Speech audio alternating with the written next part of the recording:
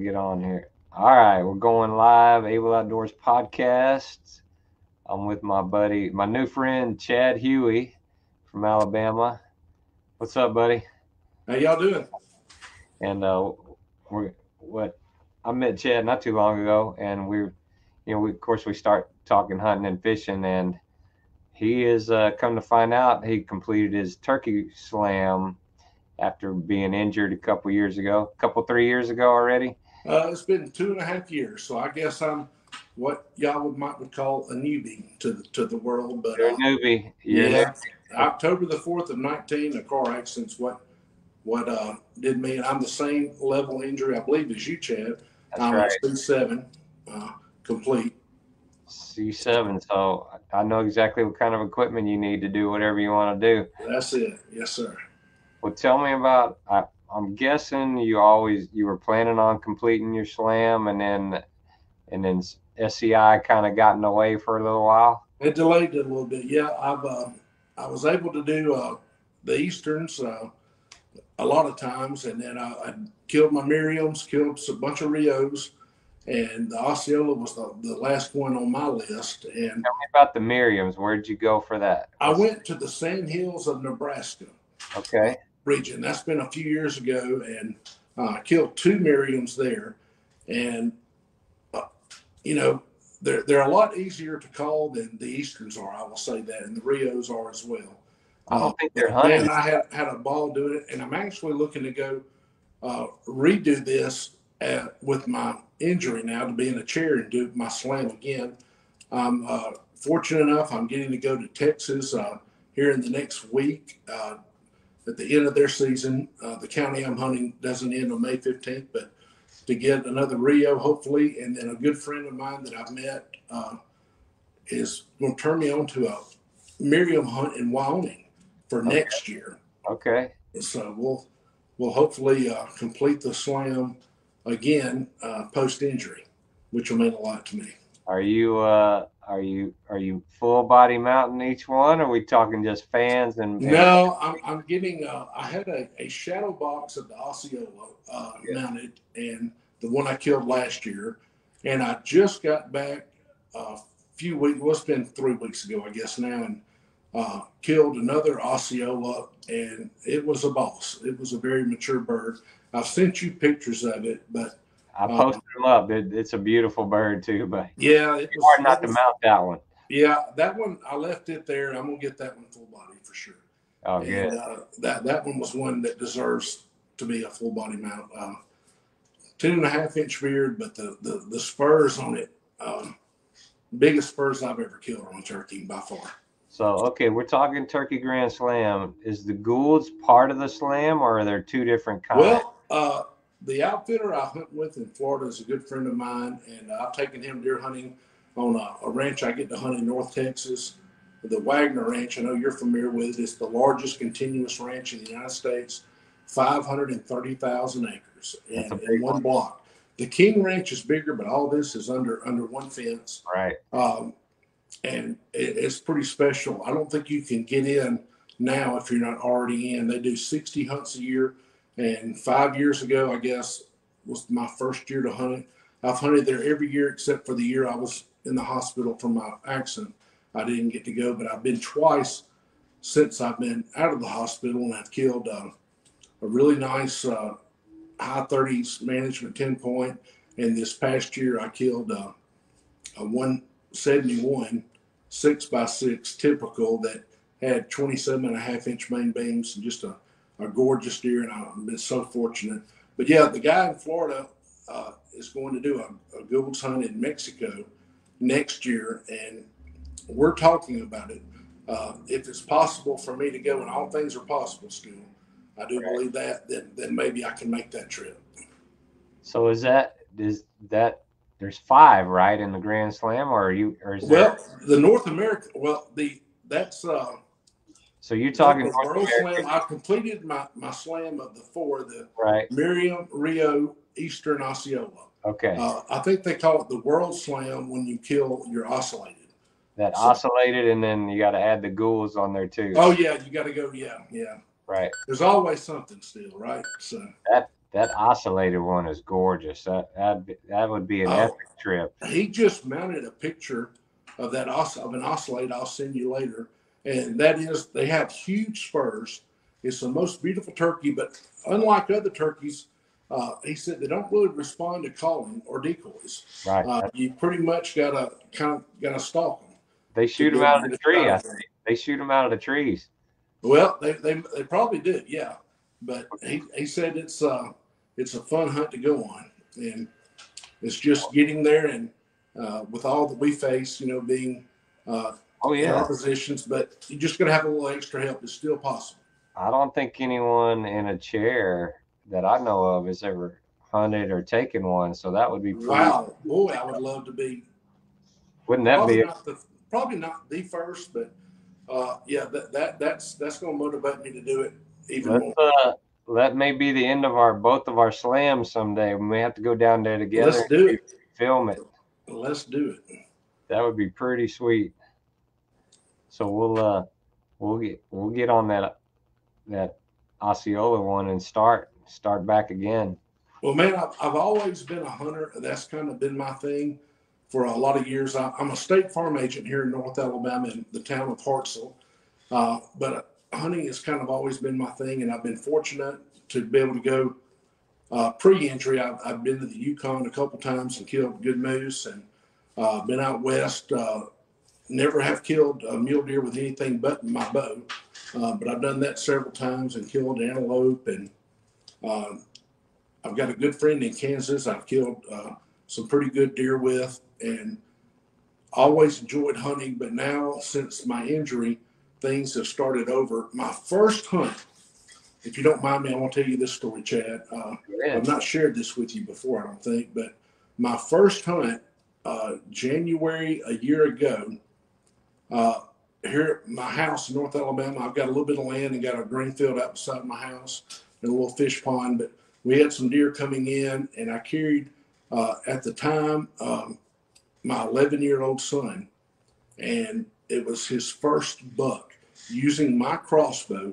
The first deer that came out into our little plot was a nice 6 point, and I let him shoot it. And he and I hugged and high fived and shared memories, and it was just I was just so thankful uh, to God because He's kept me around, and I still get to raise my kids. I've got 3 kids and a wonderful wife, and that I still get to go do stuff. But that was my very first hunt to get to go on in January 2 years ago, in my own yard with my son, and I, him kill his first buck. He had killed a couple of does prior to that, I was but just going to ask you you about. can imagine that was pretty proud dad moment there.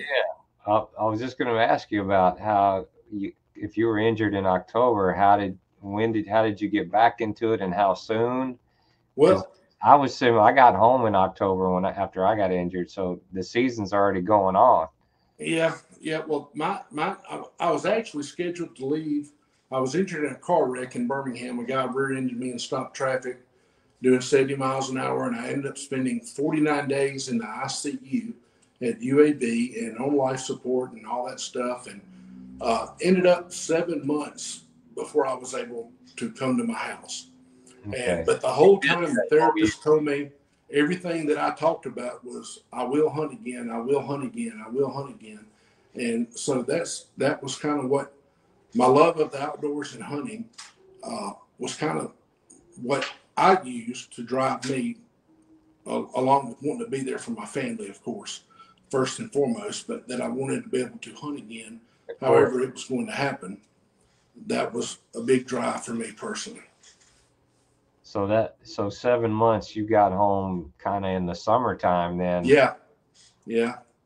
and Uh, how'd you prepare for that first season? Anything well, special, you adaptation know, wise? I still do some physical therapy just to kind of help me with range of motion and working out. And I'm a big guy. You can probably tell that on the feed here, but a big man having to learn how to watch what I eat and trying to maintain a healthy weight level. And I'm still Correct. struggling with that some, but to lose some poundage. But I've got a gym in my garage with a rickshaw machine that I can back up into and work those triceps, to do transfers Oh yeah. and a curl bar. And I've got an arm bike that I can sit behind and work at too.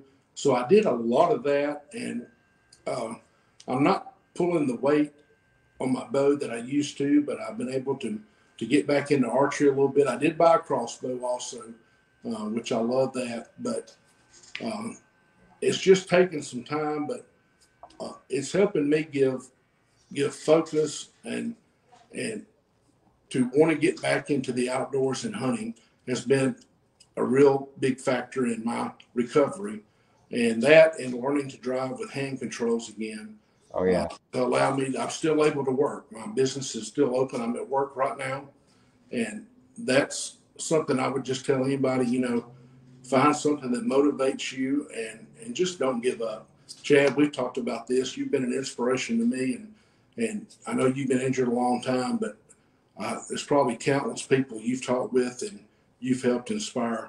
And I'd like to go on the record just saying thanks to you. And we developed a friendship through our support group on Facebook, and now we're talking on a podcast. How That's about that? right. I appreciate it, buddy. And man, I love seeing guys like you that are, newbies that are, have the heart and the drive. Just like, man, it reminds me of 35 years ago when I was trying to figure out how to get back out again. And it's the best therapy out there, buddy. Yeah. You know it. And Amen. Yes, sir. for you got kids to bring up in that tradition. So you Yep. you got some guiding to do yet. Yeah, I hope so. Yeah.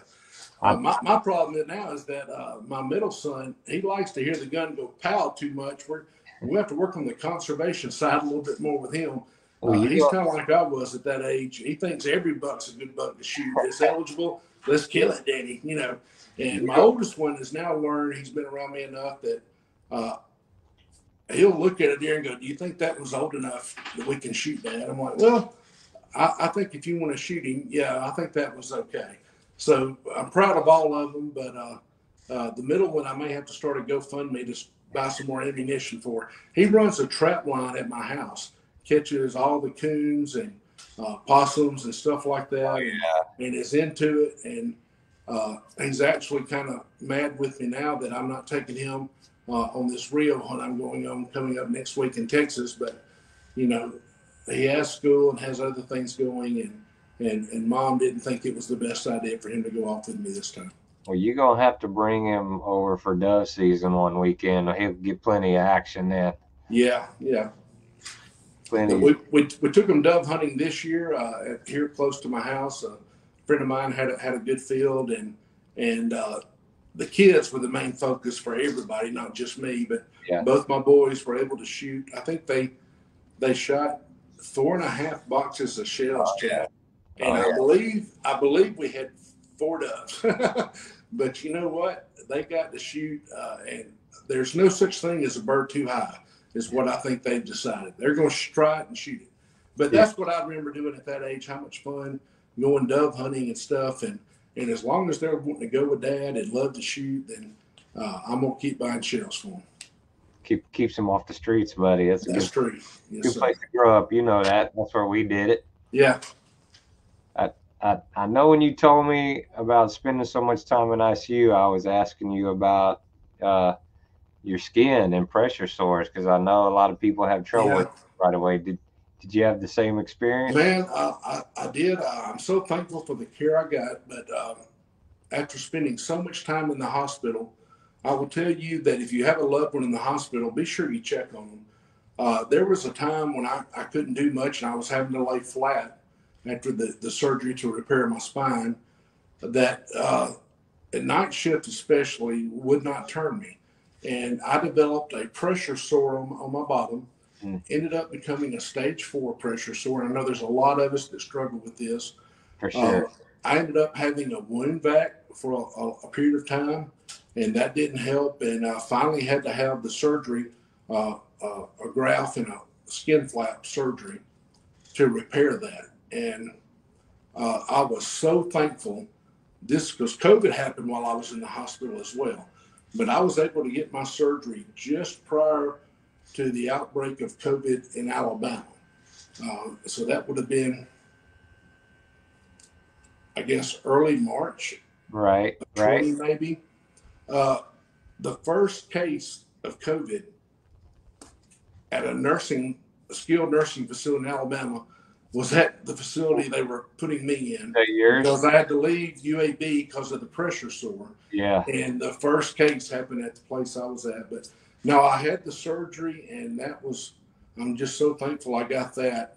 And as we all live with, and I'm sure you do too, that especially me being a big guy, that I have to constantly check and be sure if I see something that we catch it early on and not let it grow into a bigger problem. Well, I know it keeps you. That's one of the reasons probably you were laid up for so long too, right? Yeah, that was part of. I would have been home a few months earlier, I think, because I was far enough along with my rehab that I could have been cleared. But then this set me back, uh, at least 2.5 months, and then I was able to go to another rehab facility for about 3 more weeks before I was able to come home. All right. Well, I know you'd like to travel and hunt. You're on your way like tomorrow. So I am, man. how do you handle having a wound like that, and how do you take care of it now? Because I know you have to be extra careful. Like I say, daily skin checks, being on top of it. And I found a cushion that when I talked with you earlier, you were not even aware of it, but it's called Ease Cushion, EASE Cushion. I think it's easecushion.com, the website. I've sent a link to you. Hopefully, you can share with our brothers and sisters out there in the world. I'll But definitely post it up.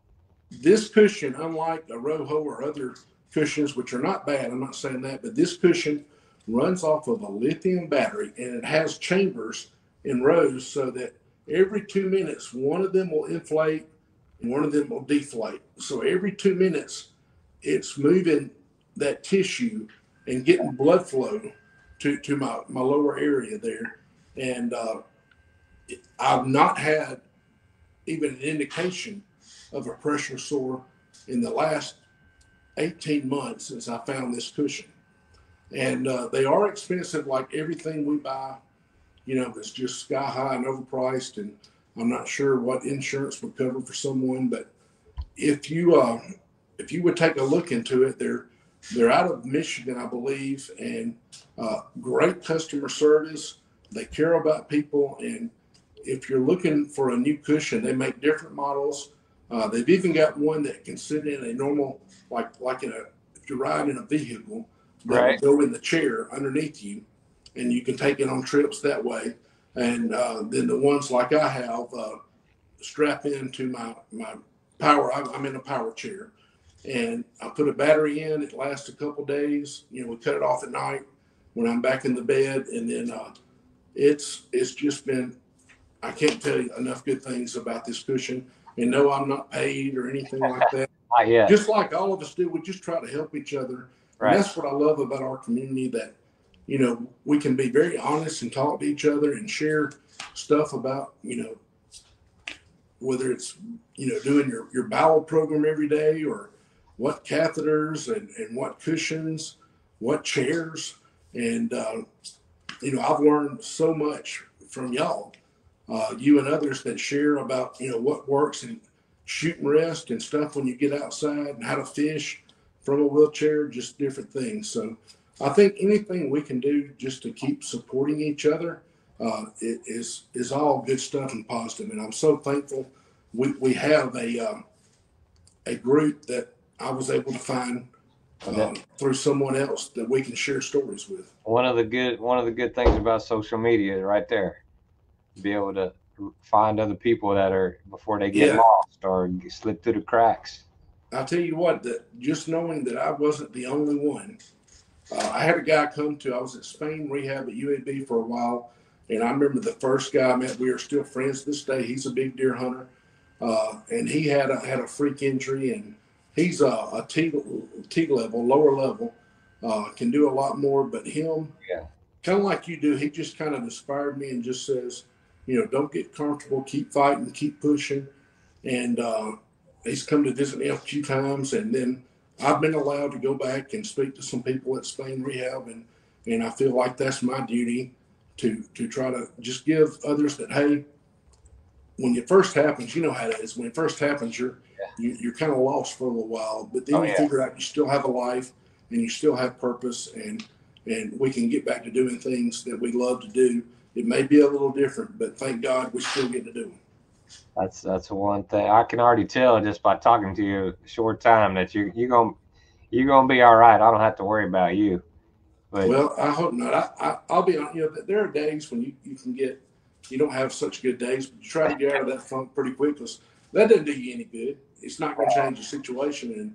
And you get back on something positive. You talk to people like yourself and others, and you get back to worrying about getting better and thinking about your next hunt or your next fishing trip or whatever. yeah, So, amen, amen to that. yes, sir.